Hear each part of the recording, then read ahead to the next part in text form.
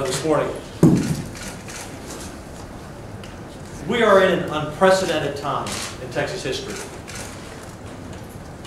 because of small business, mid-sized business, big business in Texas, because of the hard work of millions of Texans. Our economy has been robust. We have more money on hand than we believe any legislature has ever had at one moment in time dealing with budget issues. There is no support for exceeding the spending cap. But that also means that when we leave, we will have approximately $4.5 to $5 billion in the state's checking account. The Senate, on a bipartisan basis, wants to offer tax relief, we want to reduce debt, and we want to address the significant needs of our state, from pensions, facilities, to a long list of other items that the senators will decide. Senator Eltife has talked about that in committee. I support focusing on the needs of the state. Teacher, retired teachers' health care is a great example. Senator Nelson and others have led on tax relief. And gosh darn, we know our businesses and taxpayers need tax relief. But because of the cap, we are limited in what we can do. So we have a new bold proposal in this new day of bold ideas. And we're going to lay those out for you right now from Senator Hinojosa, Senator Eltife, and our Chairman of Finance, Senator Nelson. Thank you. Thank you, Governor. This morning I filed Senate Bill 15, which actually the three of us joint authored. So Senate Bill 15 and SJR 3 to exempt tax relief from our state spending limit. Currently, under Article 8 of the Constitution, any appropriation made by the legislature that is not already dedicated by the Constitution is subject to the spending cap. We all know that the intent of the provision was to control the growth of government. Giving money back to the taxpayers does not grow government. In fact, I would argue quite the opposite. Under Senate Bill 15, our spending limit would no longer serve as a barrier for tax relief. SJR would put that question before the people of Texas in the form of an amendment to the Constitution. The voters will overwhelmingly approve this. Our economy is booming. We have more than enough revenue to both meet our needs and provide for tax relief.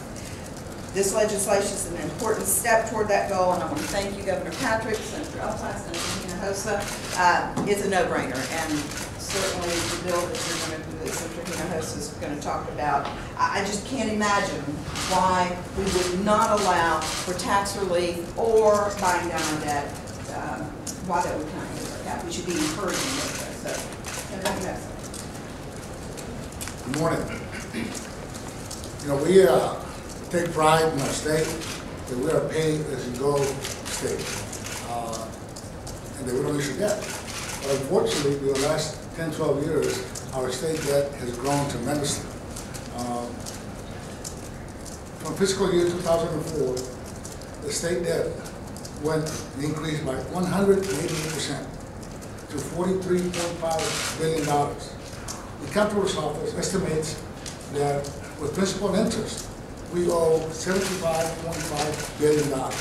In Senate Bill 2, we appropriated $3.9 billion to service the debt. At times when we have a healthy reserve in our banking account, at times when we have a healthy rainy day, we need to pay down that debt. That debt will not go away unless we are responsible and find ways so that we don't settle future generations with this debt. Because that debt will lead to interest and tax sometime in the future. And the problem we have is that we have a constitutional spending cap. And my legislation, SJR 4, Senate Bill 16, would allow for expenditures to pay down debt to not count statutory spending cap. I think it's a flexibility that we need in the legislature, so that when we are fortunate enough to have that type of money in our accounts, that we ought to do the public a favor by paying down the debt, so that our future generations will not be settled with that debt.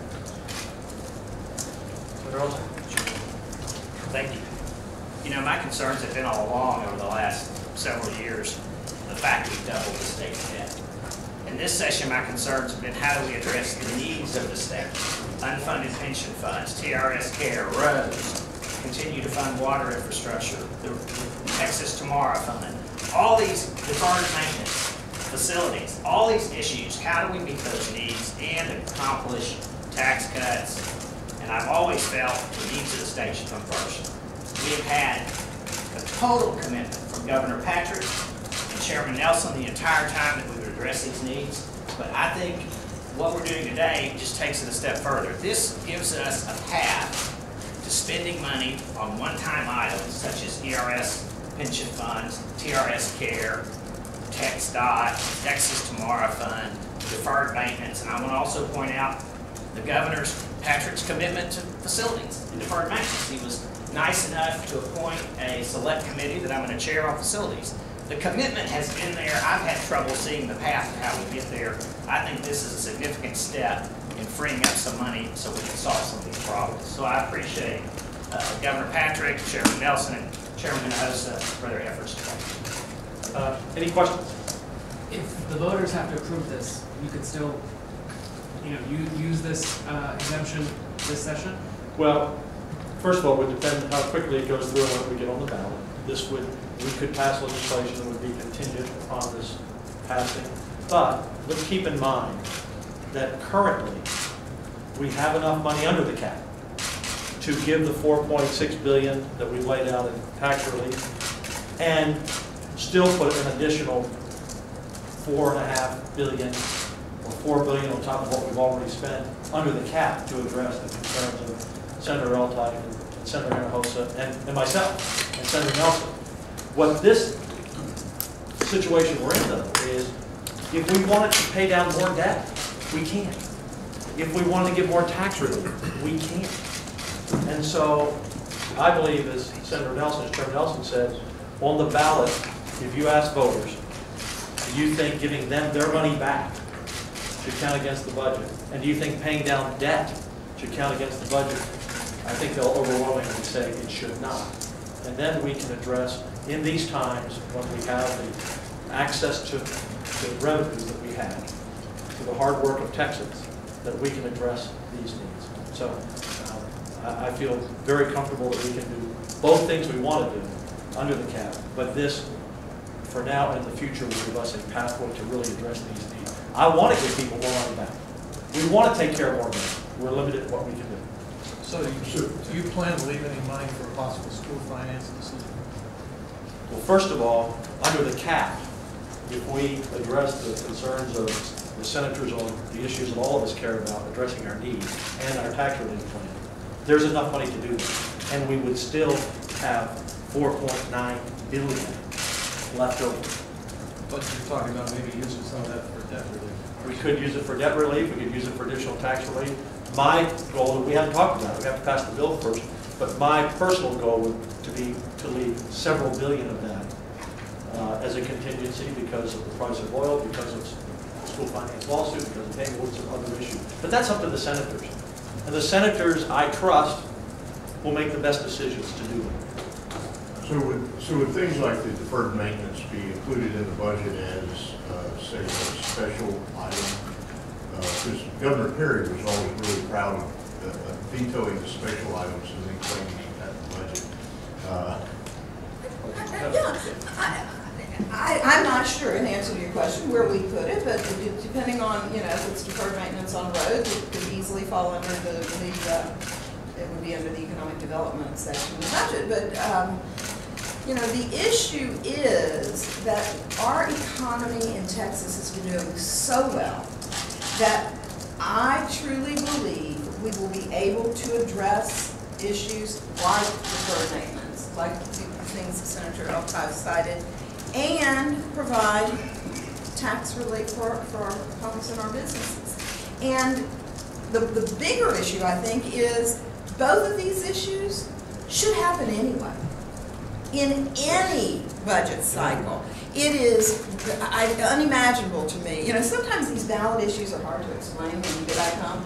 I can go back home and tell people, you know, if you won the lottery tomorrow and you know you got extra money, what are you going to do? They'll say, pay off my home mortgage, pay off my car, and the state ought to be able to do that for our own debt.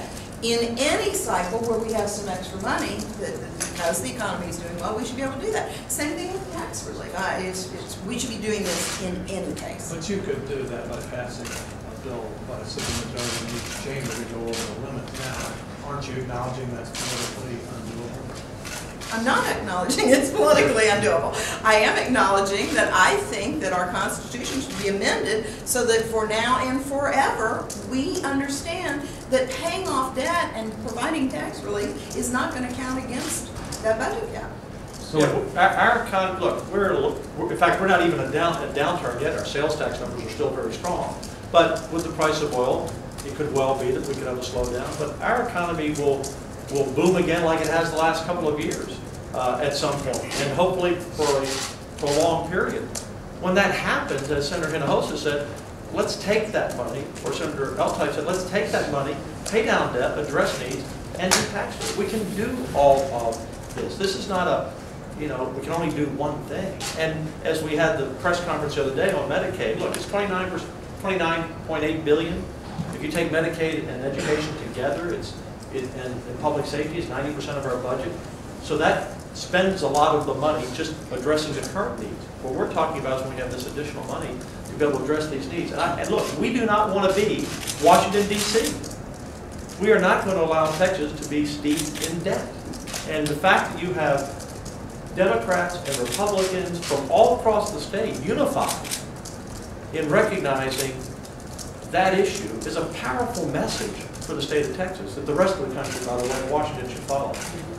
We'll wrap up. No, go ahead. Just a real quick point. By the legislature having the flexibility, not counting tax cuts or the paying of debt towards the constitutional spending limit, it will free up more money to deal with other issues such as education.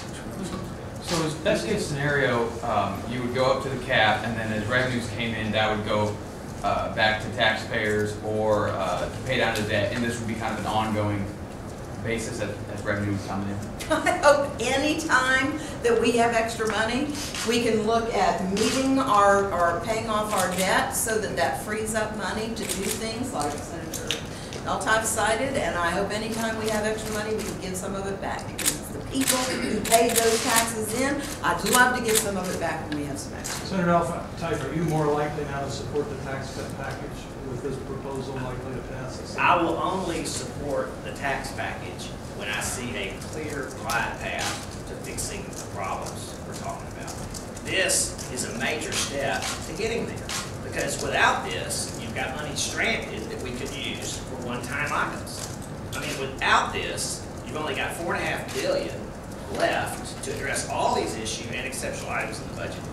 I'm not saying it can't be done, but I can't support tax cuts until I see how we do it.